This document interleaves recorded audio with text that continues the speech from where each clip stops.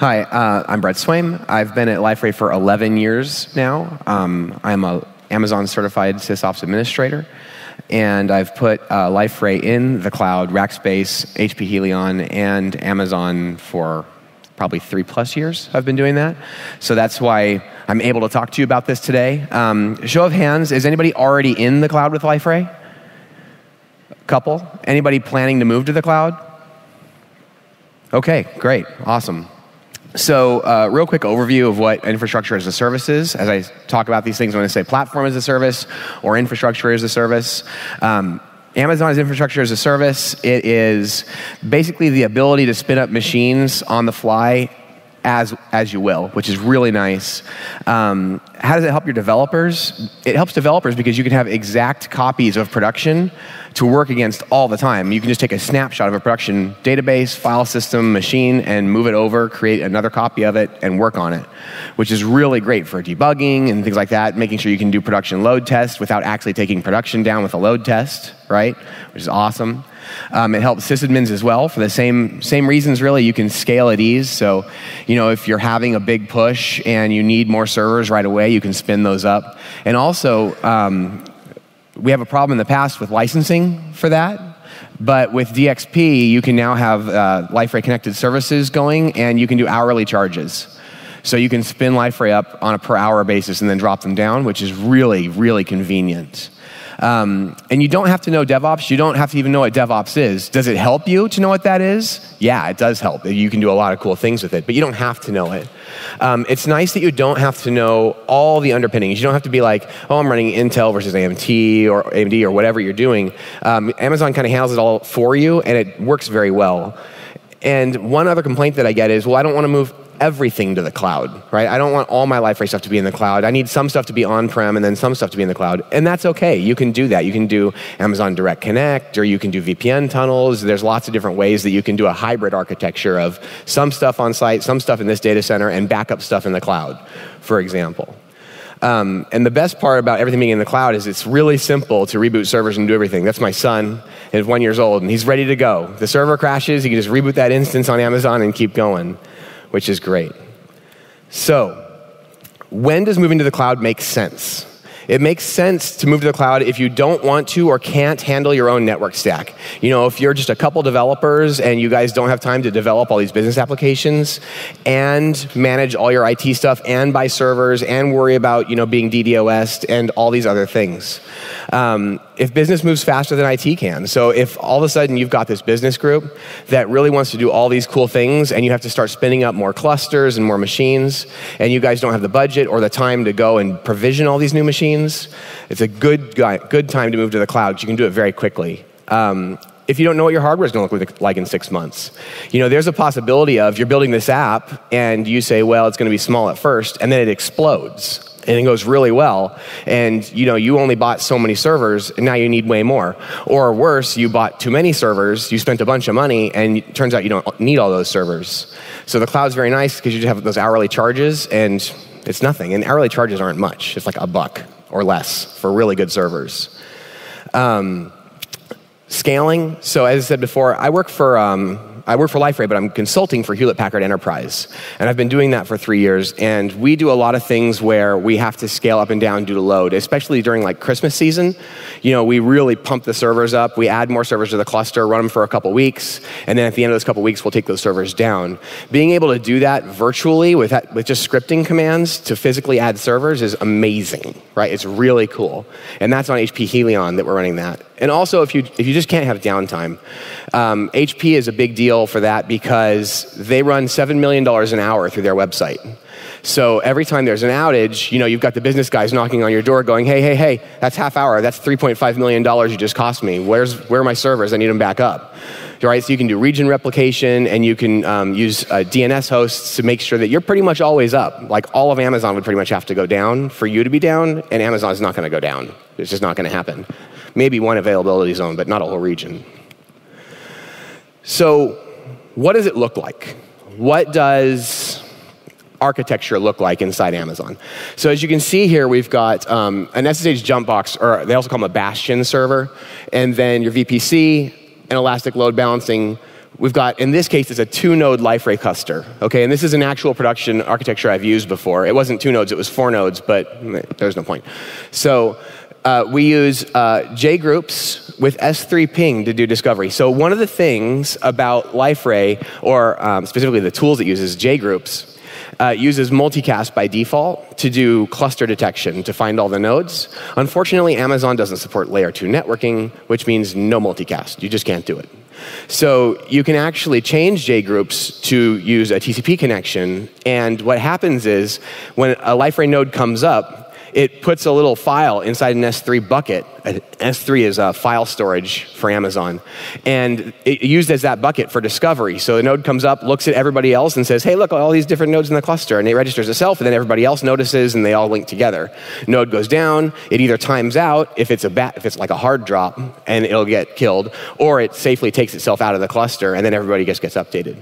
Very nice. Works great. You can also use JDBC ping, which bases it against the database, but I prefer using S3 ping. I think it's great, because you can just load up the S3 bucket view, and you can look at the files, and it tells you exactly what's in your cluster right now. So there's no guessing of, well, you know, my cluster is split. Is this one in the cluster? Is that one in the cluster? You can just go look at the files. Yep, they're there. It works. It's perfect. It's easy. RDS is for databases, S3 is your file storage, and Elasticsearch is for all the other things. And going back to Nathan's talk earlier, if you guys were in there, centralized logging is huge for this. So I always point out that you can use Elasticsearch in Kibana, and those two things will come together. And if you want to learn more about Elasticsearch in Kibana, you can actually look at my 2014 talk. I was standing right over about here-ish. It's on YouTube, and it's actually a pretty good talk about how we use log aggregation, and we take all of our logs from all our different nodes, put it in one server, and that's really great, because if somebody comes in and goes, hey, I'm having a problem with a node, and you say, well, what node are you on? And then they hopefully can tell you, or maybe not, and then you have to what? You have to VPN in, then you SSH into the box, then you go to the server, then you tail the logs, and you go find them, or you just go to Kibana and you say, show me all the logs from this server. And it'll just list them all out for you, which is great. So what's missing from that picture?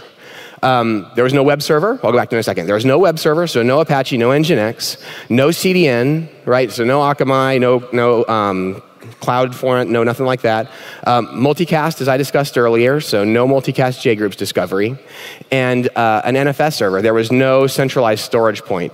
And as you know, in Liferay, when you do a cluster, there's a couple things you have to take into account.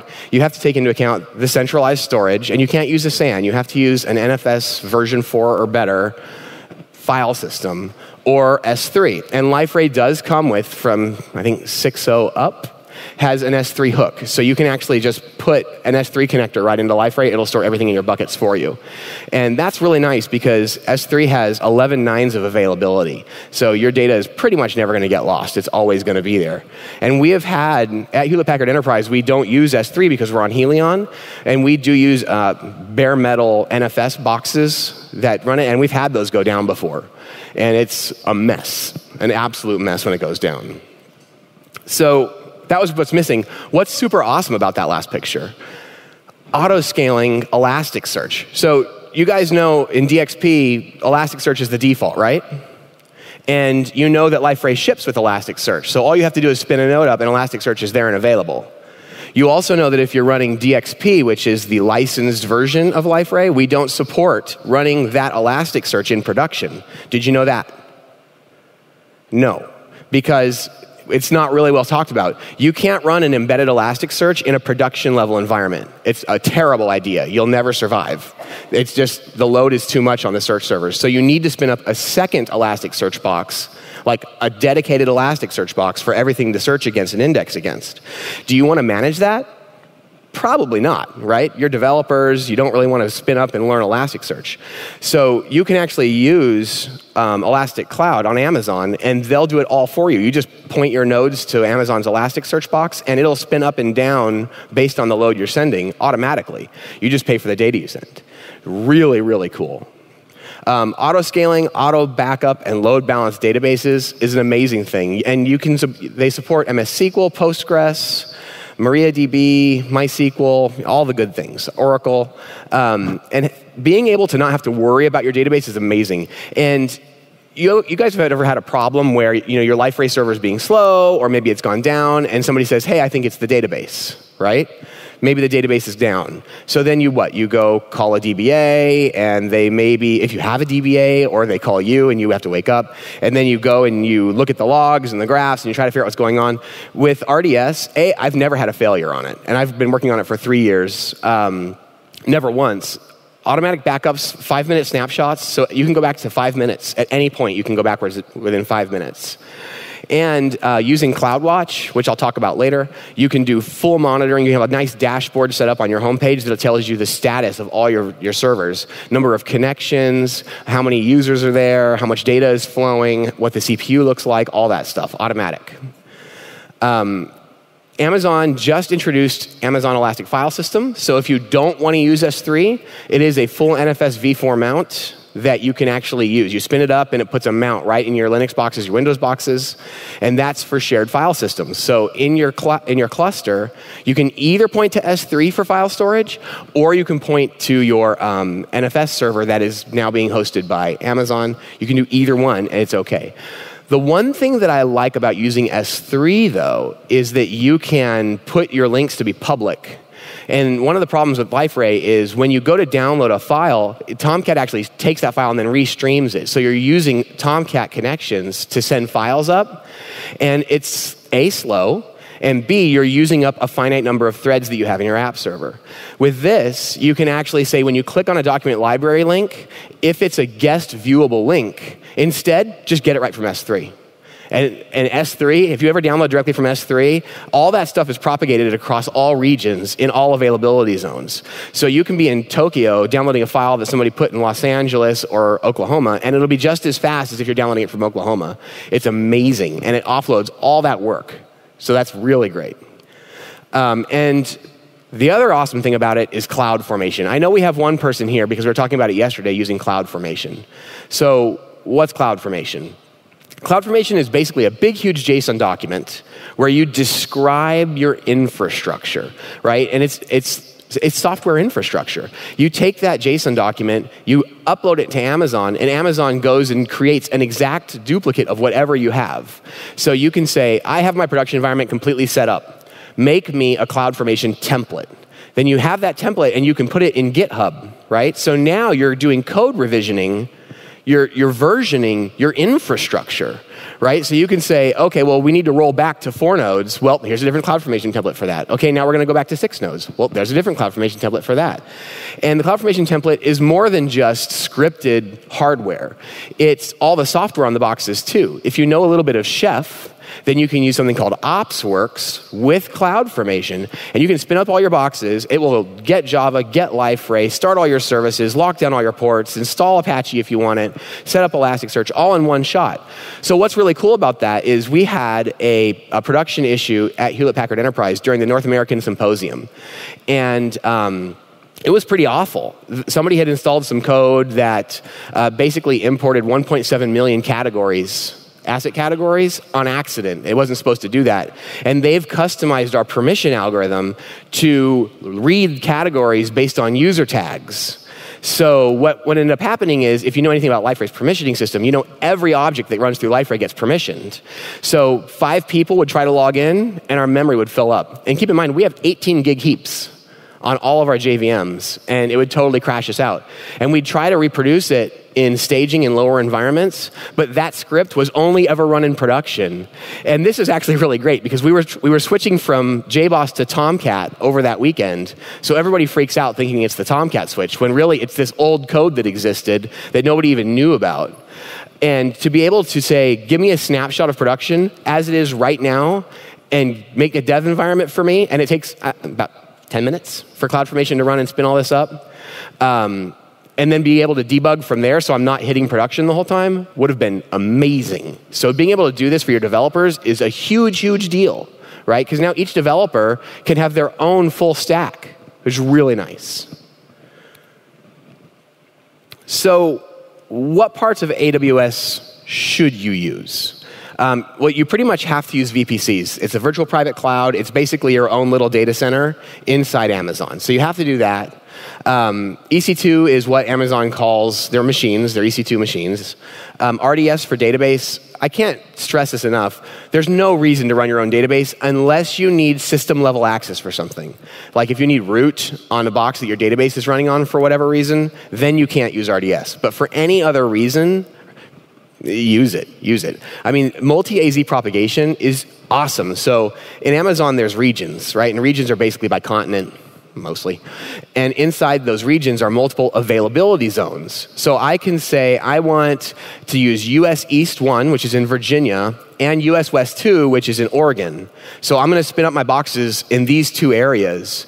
And when I spin up the database, it also spins up databases in all those areas, which is great because Florida can get wiped out by a tornado or a hurricane or something like that. And all my stuff stays up because half of it's in Oregon. And that's okay.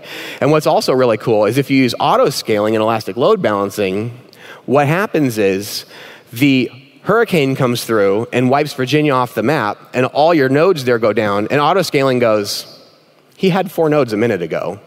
He's told me that he likes running on 4 nodes and is willing to go up to 6 if something goes wrong. I'm going to go ahead and just spin up 2 extra nodes. And it'll create machines for you on the fly, spin them up, start Liferay, and they're added to the cluster instantly. It's really cool. And then you wake up after the fact to the alarms going off, and you're like, oh, well, it already repaired itself. So I'm good. We didn't need Virginia anyway. It was cool. And then obviously S3 for your document storage for various reasons. File sizes up to 5 terabytes that you can store there, and they still guarantee 11 nines of uptime. Really great. Really cool stuff. So what's really cool to use? That's what you should use.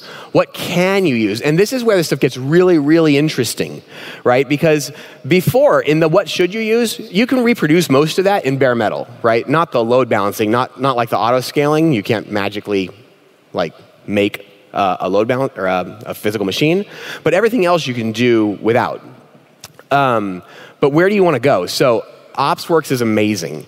Being able to script the installs of everything using Chef is really cool. You don't have to do this. You can do it via multiple ways.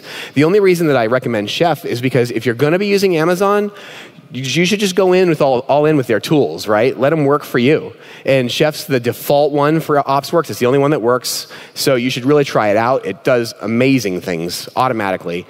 CloudFormation, which we already talked about. I would use GitHub. So Amazon has something called Code Commit, which is the Amazon code repository. It's not great. They only host it in Virginia, so you've only got the one area to work with. It's just not awesome. Use GitHub. GitHub's great for that. SES. How many of you guys send emails from your production servers? Anybody? Does anybody send any type of bulk emails? Bulk being more than 50 a day? Not one. Okay. So when you do that, are you using SMTP to do it? Yeah. Yes. Okay. And it's slow, right? And it sucks. So you want to use SES. Or if you don't want to use SES, even if you're not on Amazon, use Mailgun, right? Mailgun's awesome. There's a full API for that. And I rewrote for HP. We rewrote because they send out about 50,000 emails a day. So it was taking literally an entire day to send out all 50,000 emails. And at one point, we couldn't even get them all out in one day. It was so slow because of SMTP. Using Mailgun or Amazon SES, I can blast out 50,000 emails in about a minute. It's incredible. It's fully RESTful. It's async. So you just say, you send this off, and you just let me know when you get it back. And what's really cool is that you can then say, tag these messages with 1 pixel transparent GIFs, and it'll actually tell you, not only did the email send properly, the person received the email, and the person has opened the email. And if you want, you can actually have it also tag your links with a redirector. So not only has the person received your email and opened your email and read your email, but they clicked on these 2 links in your email. That's amazing. And to be able to send it so fast, it's really cool. So I would recommend using that for sure. IAM is Amazon's roles and provisioning system. So if you're going to be serious about Amazon, you definitely need to get into using their roles, because you don't necessarily want your developers to be able to spin up like R2 extra large machines, right? You're going to run like $10,000 a month. So you say you're allowed to access S3 and you're allowed to spin up machines and never the twain shall meet. It works really great. Another thing for S3 is versioning. So we had an incident at a company that I won't name internally where somebody accidentally dumped our data folder for an internal Liferay. And they read a script in such a way that it recursed through our backups as well and dumped all of them. So we lost an entire site's worth of data in about a second. And it was just gone straight up. So what's really cool about S3 is that you can set permissioning based on deletes and you can enable versioning. So we actually changed our infrastructure internally to use S3. We enabled versioning. We created an IAM role for Liferay and said this Liferay user can do anything that they want except remove delete tags. It's the only thing they can't do. So Liferay can actually go in and delete it, and it will version it as deleted, but Liferay can never go in and then delete that version. That would have to be another user. So it's now absolutely impossible to lose data from Liferay. And we have all our versioning built into S3 as well, plus obviously the redundant backups versioning from Liferay. So no risk of data loss, pretty much. No risk. Elasticsearch is a service, which, as I said earlier, is amazing, being able to run your own Elasticsearch cluster by just pushing a button. And that's it. And Amazon goes, how much traffic am I getting? Do we have enough bandwidth? Yeah, okay. Yep. Too much bandwidth now? Okay, take it back down. It's amazing. Workspaces. If you were at the unconference yesterday, we had a little bit of talk about how to spin up developers quickly, and I mentioned using Vagrant, and I mentioned using Amazon Workspaces. If we have time, I'm going to show you guys a little demo of what Amazon Workspaces looks like. Basically, what they did is they took Windows 2008 Data Center Edition, they installed the Windows 7 look and feel over the top of it, and then they provision users for that, and they give you guys, you can do, I think, up to 4 CPUs, up to 8 gigs of RAM in a Windows 7 environment. And then you can log in and you have your own Windows 7 environment that you can run from a tablet, you can run it from an Android or iPhone, you can run it from Linux, OS X, Windows, whatever, right? Which is great because if my laptop falls and breaks right now, I can just grab my tablet and keep working like nothing ever happened, as long as you're using the workspace. It's also great because I can take a snapshot of my workspace because Johnny just started working with us and I want him to spin him up quickly. So I snapshot my workspace, I recreate a workspace for Johnny, and now Johnny has my exact setup ready to go. So he has all my code, all my tools, all my everything. Great for spinning people up and creating new developers. So you're in the cloud, and one of the things that's scary about the cloud is you can never go, oh no, it's wrong, and unplug it, and then plug it back in, right? There's no way to physically get to a keyboard and feel that warmth of the CPU around you, and it's a little scary. It's cold, it's a little bit detached. So how do you monitor this stuff to make sure that it actually works? And Nathan Shaw did talk about this a little bit last time, but these are the big ones. So CloudWatch is Amazon, and you don't actually have to have servers hosted on Amazon to use CloudWatch. One of the cool things about Amazon is if you can do it through the UI, you can do it through their SDK. That's the rule. That's the mantra of Amazon. Jeff Bezos made that very clear the day AWS was made. Our APIs are public. We only use public APIs. Internally, we do not use anything but a public API. It got so bad that Jeff Bezos said, if I ever see a team using an API that is not published to the public, you're fired. Straight up. So they're very good about, if Amazon can do it, we can do it. So anything that you see in an Amazon console, you can do through an SDK, through scripting, right? So CloudWatch is cool. You can send all your metrics up to CloudWatch. JMX statistics, memory statistics, disk full statistics, whatever statistics you want. And it'll store them all, graph them all for you, map them all for you. It's really great.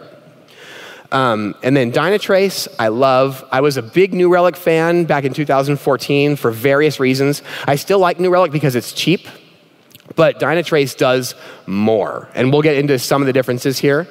And then AppDynamics is a lot like Dynatrace, but also expensive. So for CloudWatch, what does that offer you? CloudWatch will give you machine-level statistics from Amazon. So block storage devices, network in-out, CPU, no RAM. It won't do RAM. And no JVM data. You can add it through APIs if you want. But you can auto-scale from it. So you can set triggers up in CloudWatch to say, if my CPU goes up too high, spin up 2 more boxes for me. And then when it goes down too low, drop them back down. But don't flap. So take 10 minutes to do it, right? So it gives a chance to calm down. And that's what CloudWatch kind of looks like. So this is a CPU graph of one machine that I've got here, my time cards machine. It's got a specific instance. It's really cool, too. You can actually, if you're in a cluster, you can select multiple instances, and it'll overlay all the CPU graphs on top of each other, so you can see if one node's going nuts and the other one's not, and kind of figure out why, which is really cool. You can also set it up so if one node goes insane and starts doing massive CPU, you can just drop that machine and recreate a new machine, which is also really neat. Now the big three, so Dynatrace, AppDynamics, and New Relic. HPE, when I first rolled on, had nothing, no monitoring at all. And now they have New Relic.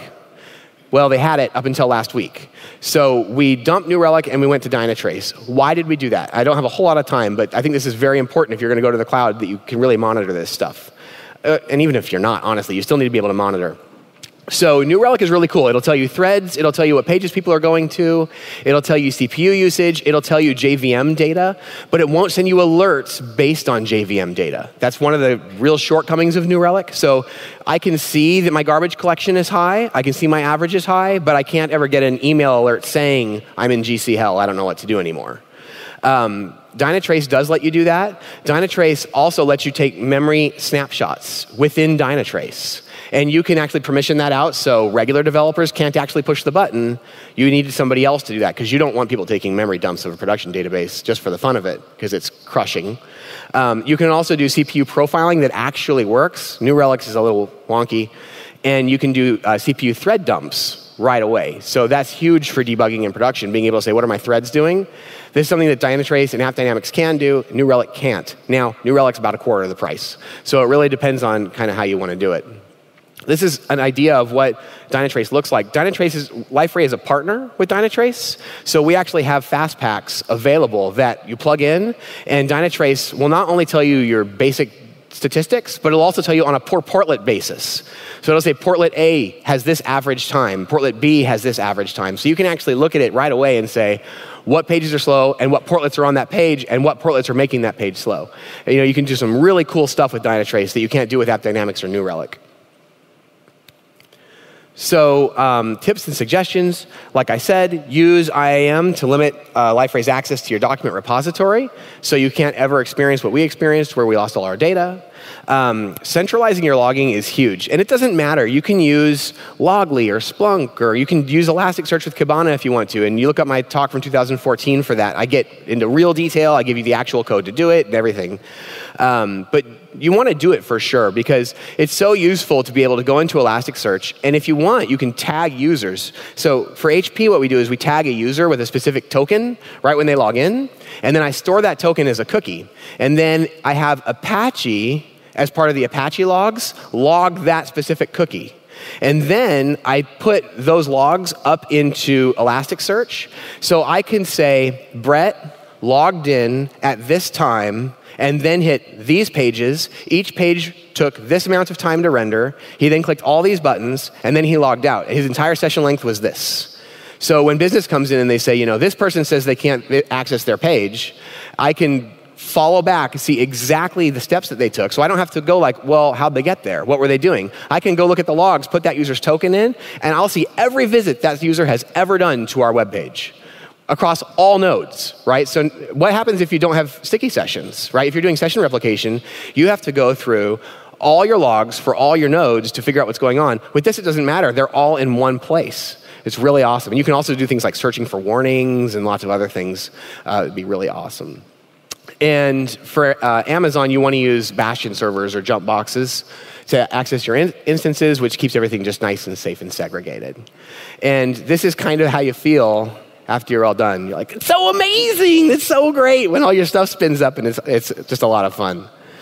So I've got 1 minute, and what I'm going to do is I'm going to show you guys workspaces. So I'm on the Liferay Wi-Fi, which isn't super duper amazing, but what's key is even on our subpar internet, I'm pretty sure that this will work. And if not, I'm just going to go run and cry. So this will support multiple monitors. It supports local printers, local scanners, basically everything that's on your machine. And I just booted up a Windows 7 environment. That's it. We're done. I just turned it on. It was off before. Amazon said, oh, you want to connect? OK, hang on. Turn it on. Wait a second. OK, now you're in. This is billable hourly. So, and it's only billable as you're using it. The second you log off, the timer stops. It's $35 a month for 100% usage. So it'll only max out at $35 a month per developer. And these machines are no slackers. And if you're running your servers inside Amazon and your workspace is in the same physical data center as your servers, the SSH connection from this machine to that machine and file copy and everything is blazingly fast. Like, I can do downloads that sustain 100 megabits on this, no problem, all day long. It's spectacular. And being able to take that snapshot and give it to your developers so you guys are all in the same group, it's just amazing. So if you're going to use it, I say give it a try. They'll let you give, I think they'll do 2 months for free. So you can kind of experiment with it, and they'll let you do it for free, which is great. So good. Anybody have any questions? Hey! That was your question. Oh, you don't see. It's been up, I swear. It didn't just come up. It was on my screen. But yeah, so it works really great. And using Amazon Workspaces also gives you free access to Amazon files. So it's a shared file system, kind of like OneDrive or Dropbox. So you can easily share your local content with everybody in the company. You get 100 gigs for free when you spin up a workspace. So that's just nice. It's just a nice add-on. Yeah. All right, we got, yep. Yeah. Hold on. So everyone can hear you. What you told before with the S3 bucket to serve the content directly, is it included in the connector, or is it some code that you've written yourself? We custom wrote that, but if you want to use it, you can always rate my session and email me, and I'll get it to you. But you have to rate the session, and it has to be at least 4 stars. Easy. Any more questions? Yeah, up there.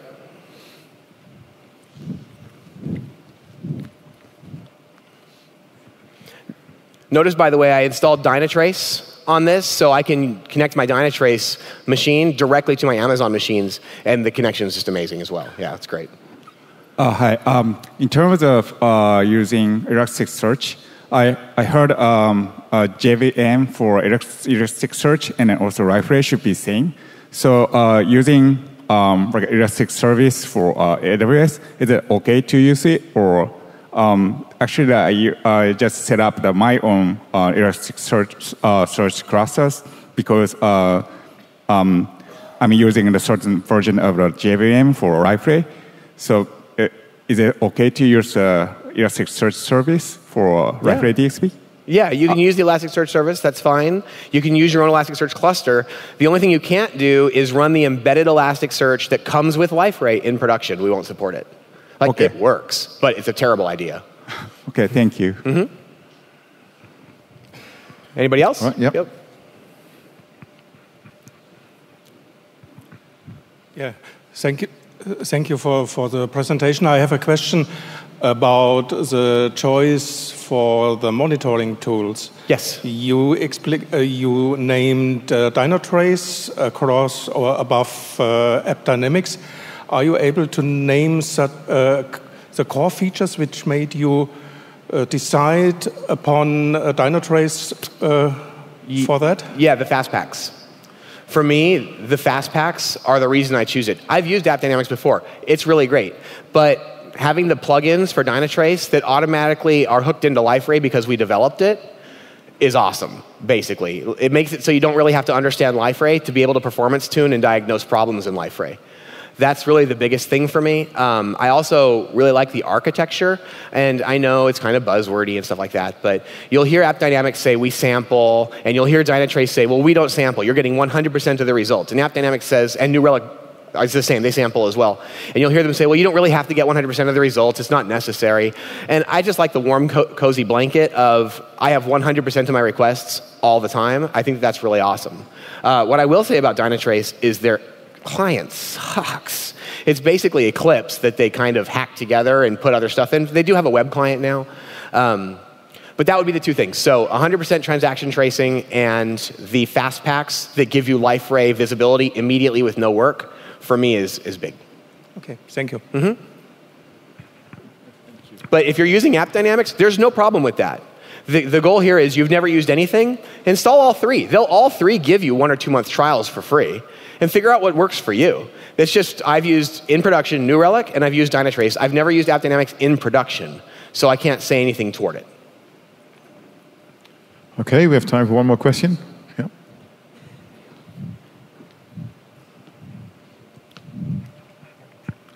Thank you for the presentation. I have a question regarding the provider of cloud services. You were talking about Amazon.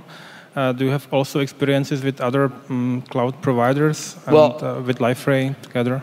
So we've launched Liferay on AWS, Rackspace, HPE, Helion, Azure, and that's it. That's what I've done them on.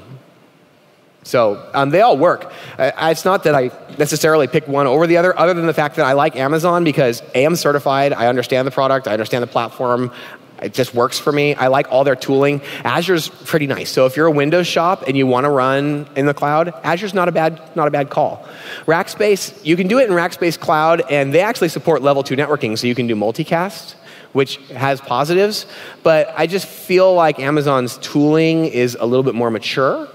And Gartner would agree. I mean, they're always top right quadrant every time, although Azure's coming up pretty quick. So yeah, it's just, you can do it in pretty much any of them. I have most experience in AWS, then Azure, then Rackspace. Okay, if you guys have any more questions, this is my last talk for the whole day, so just grab me and we'll chat. No big deal. Thank you very much. Thank you, Brett.